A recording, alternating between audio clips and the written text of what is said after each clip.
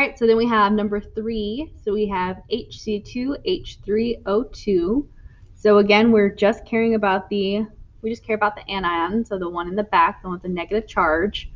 So this is a polyatomic ion, so that means we need to refer to our polyatomic cheat sheet to find it. So then we actually have it right here, so it's acetate.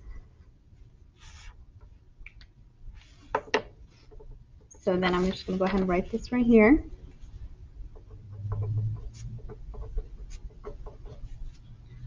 So here we have the ending ATE.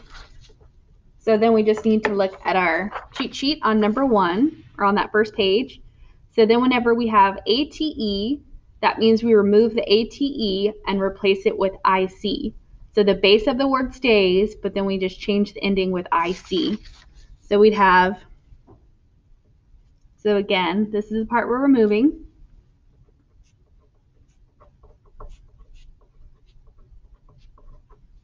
So then we have acetic acid.